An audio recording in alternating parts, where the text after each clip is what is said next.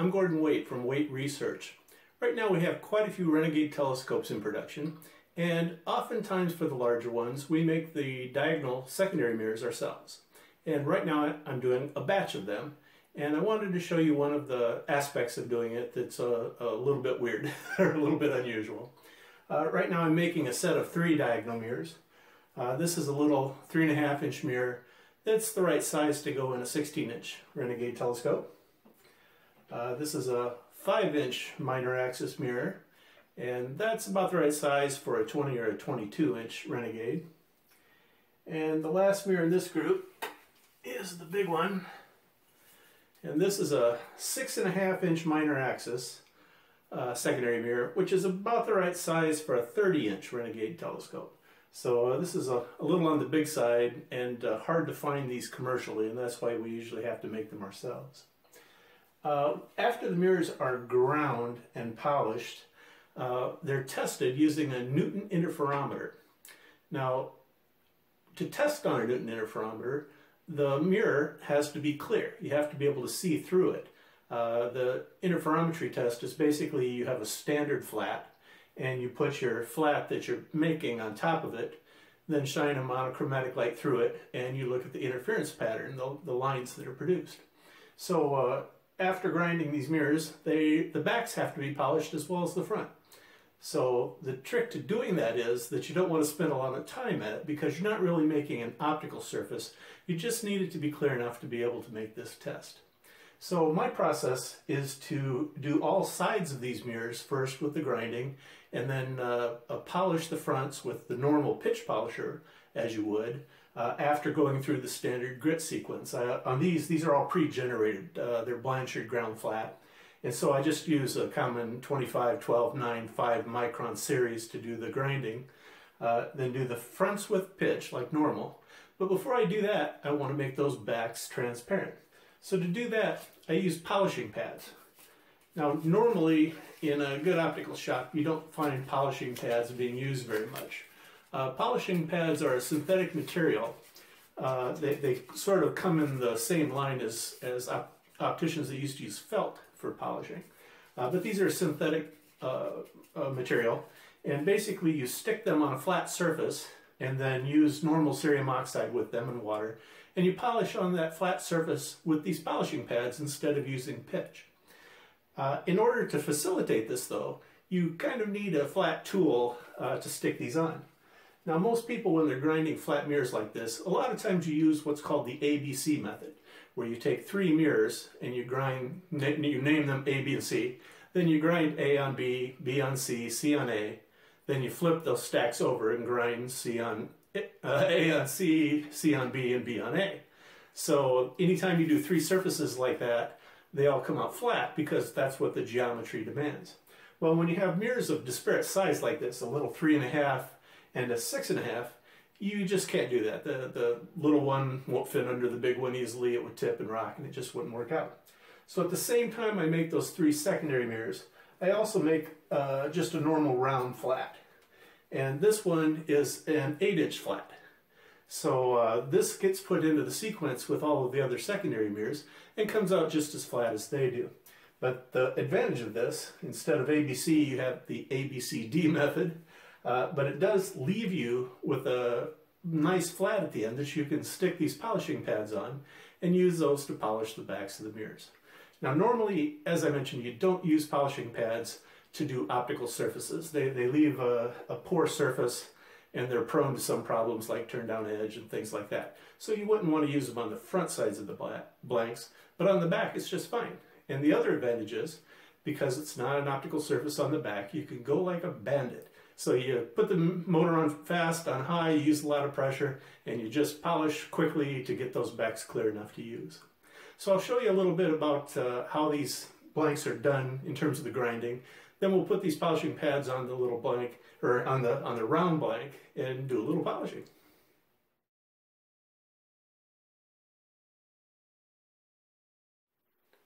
Grinding a flat is pretty much like grinding any normal mirror, except that it's glass on glass instead of glass on ceramic tile. Although you could use ceramic tile tools. It's a little more convenient with the ABC or ABCD method to use glass on glass. I go through the 25 micron, 12, 9, and 5 micron cycle. Basically, you just put a little bit of abrasive on the mirror, and it doesn't take very much, actually just a few sprinkles. And then place the other disc on top. These are of course clean, and you don't want to have dust on them. But basically it just goes on top. Spread it around gently. Now the one problem with flats is they are subject to vacuum locking, where the two will lock together. And to avoid that, you have to keep them wet. Don't let them go dry, or they will lock together much easier. Turn on the turntable at a fairly low speed, and then basically just do a set of strokes. I rotate the top piece in my hand, and then the turntable rotates the bottom piece. And you don't have to be quite as careful about strokes as you do with normal mirrors, because you're going to have so many different surfaces rubbing on each other that they kind of go flat naturally by themselves. I do monitor the process with my precision computer controlled spherometer, so I do know that they are flat and getting flatter as the process continues. Now in this case, where I'm working on the backs of the flats, it's not really important that they actually be flat. It's more important that they just get ground out through the abrasives so that they're easier to polish out. So you don't have to worry with the backs on them being flat. So after you've got the grinding done on all of the surfaces, you move on toward to putting the polishing pads down and starting the polishing process on the backs. Polishing pads normally come on a roll of about 250 pads on a roll, and they're actually quite cheap.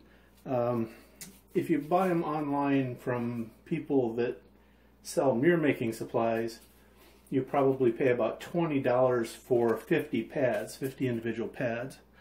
But if you buy them from an optical company, like a company that supplies material for polishing eyeglass lenses, they're much cheaper. There may be $20 for a roll of 250, or about 1/5 the price. Of course, 250 polishing pads is something approaching a lifetime supply. So, but given that it's the same price, you might as well have a lot of them. Polishing pads are pretty easy to apply. They're just peel off and stick onto the surface that you want to populate.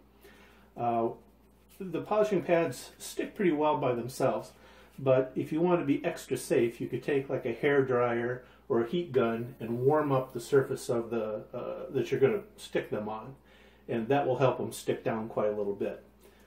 Basically, I will take the first pad off the roll and stick it down off center. One of the things about polishing pads is you don't want to put them in a regular pattern on top of the surface. You want them to be staggered around a little bit. Then we'll take the second one off here and put it right up against it like so. Now it's not important that you actually populate the whole surface, especially when you're doing the back of a secondary mirror like this, because the mirror is really as smaller than the plate here. So then I'm going to take and cut the next one here, and just use a pair of scissors and chop it up a little bit.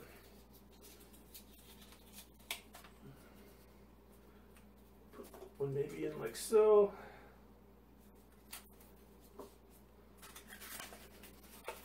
The other half of that one. Like this.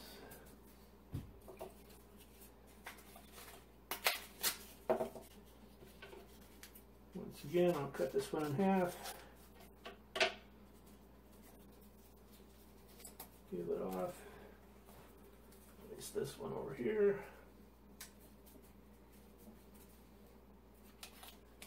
Now, I've pretty well got it populated, so on the last few here, I'm going to actually cut them down to the individual petal on the flower.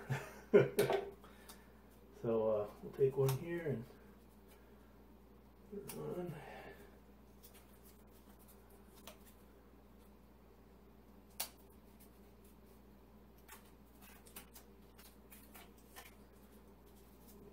This one maybe we'll put in here.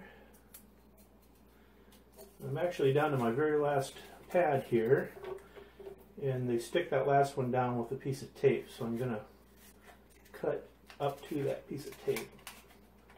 You don't want to peel it off and try to use under it. That wouldn't be a good idea.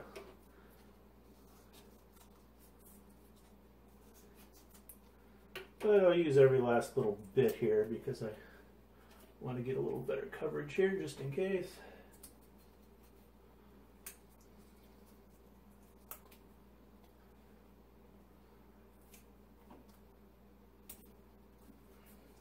Make sure that you don't get any overlap of the pads. That would make a little bump in the surface there that wouldn't be real pleasant to work with. And the last one there. Get rid of our garbage here. So now we have the polishing plate there, that mirror, flat mirror covered. And there's one last step before we use them. I just take a paper towel. I happen to use Bounty towels, but any paper towel will work. And then the pair of scissors is a really good tool. I use the edge of the handle of the scissors to actually burnish down the pads. And basically I just hold this down and rub them with the scissors. And you can see through the paper towel well enough to see where you're burnishing and where the pads are. And I basically put the paper towel on there so that nothing comes off the scissors onto the polishing pad, and also so that you don't catch an edge of one of the pads and lift it up. So that's it. These are now down and ready to roll. The next step is to wet them down and start polishing. Now I'm ready to get things started. The first secondary mirror I'm going to work on is this 3.5 inch. And again, I'm polishing the back side, and the only reason I'm polishing it is so that we can see through it to run the interference test. So before we begin, we have to get this charged up. Now, with polishing pads, they're actually kind of interesting. You run a polishing pad quite wet, and you don't put much cerium oxide on it. As a matter of fact, after you charge it up, it really only needs to be recharged just occasionally, not anywhere as close to as often as you do a pitch lap, for example. So I just wet the whole thing down like that. Then in my shop, I always keep 2 grades of cerium oxide around. I keep a high quality grade for doing final figuring, which gives the best surface quality on a mirror on a pitch surface. Then I also keep some really cheap cerium oxide, which I use for rough polishing and for doing things like that, where, like this, where I'm just working on the back of a mirror. So basically, you just want to get a little bit of cerium oxide on each one of the pads. And don't worry hugely about covering the whole thing, but a few drops there. That's all we're going to need. You make sure it's good and wet, and basically you're ready to go. So the back of this mirror is going to go on here, and we'll turn on the machine to start with at a fairly low speed, just to make sure we have no problems with our polishing pads. So basically I'm just going to polish, every direction and every way with this little mirror to get the back to be clear. So you can see as soon as it goes wet, it's clear. So it's a little misleading. To test the actual quality of the polishing, you do have to stop, rinse it off, and dry it, and take a look at and see.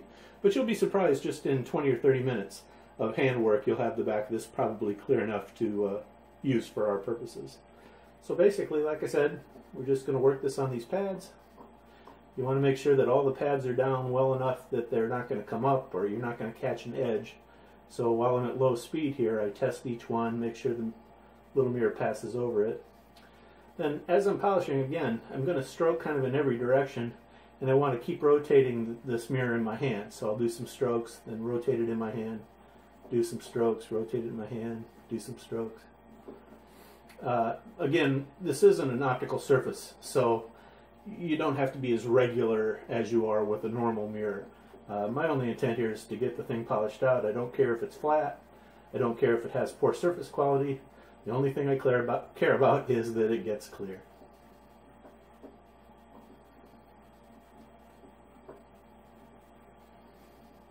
So I'll polish for a little while, and we'll come back and have a look and see what the little secondary mirror looks like then. Well, I've worked this mirror by hand on the polishing pads for about 10 minutes. And even in 10 minutes time, you can see that the mirror is nearly clear. If I look at it with this graph paper in the background, you can see on the right-hand edge of the mirror, you can see the graph paper very clearly. In the center, it's just a little blurry. It's not quite polished out there. And then on the left-hand edge, it's clear again. Also down at the bottom, you can see it's clear. And what's really happened is that the outer ring of the mirror has polished pretty much completely out right now. And the only place that's still blurry is in the center. So that's after just 10 minutes of polishing. I would guess that when we get down to 20 minutes or 30 minutes tops, this little mirror will be clear all the way through. Well, after 20 minutes of polishing, our little mirror is almost polished out. All the way around the outside is clear. The only place is just about the 1-inch center, and it's just a little bit furry is all. So after 20 minutes, we're nearly done here.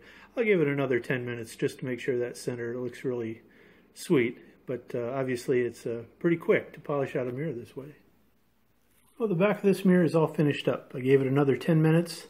So it's had 30 minutes total of polishing by hand on the polishing pads.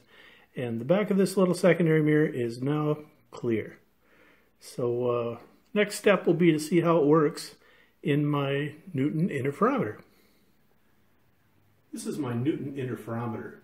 It's basically just a box that I built out of Baltic birch. I put a stain on it so it would look okay. Basically, it's put together with box joints, appropriate for a box.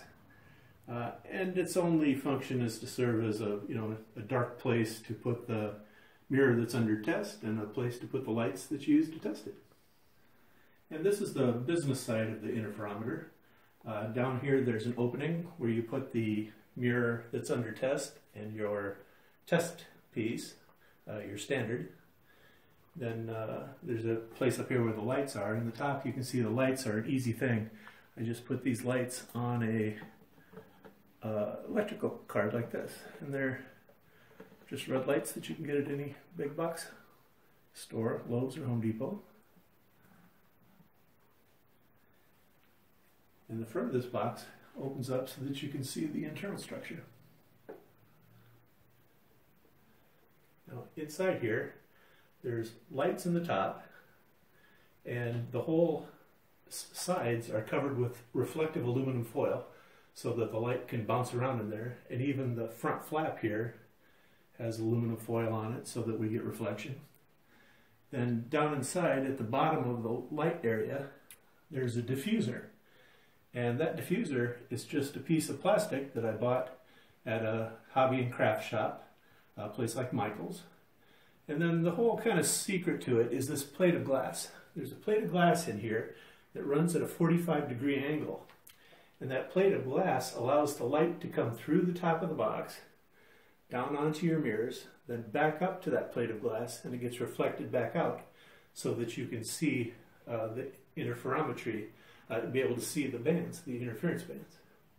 So that's just cut in there at a 45-degree angle. And when I built this box, I was careful to size it to fit the piece of glass. So it's 11 inches across on that slot. You can see at the very bottom, there's the 2 pieces of glass that are under test. And the whole inside of the bottom part is covered with either black, dark black paper or the same velvet that we use inside our Renegade telescopes at the top. So it gives a nice dark background. So to use the interferometer, you just close it up like so. And I'll see if you can see. I'll turn out the lights from the camera. And if you get down there, you should be able to see the bands on the mirror. And this is the actual view of the mirror under test in my Newton interferometer. The elliptical secondary mirror is sitting on top of my test flat, and you can see the bands on the surface through the mirror. So we have managed to clear the back enough to be able to see the bands on the interferometry test. This mirror surface, the other side, the one we didn't polish, is sort of flat. It's about a half wave or so. You can see that the bands aren't straight. On a nice flat mirror, if you have a good test piece, the bands should be straight and true. And here you can see that they've got a little curve to them. a little more at the bottom than the top. So the other side of this mirror isn't particularly flat, but we have managed to clear the back of this mirror so that we can do this test, and that was the goal all along.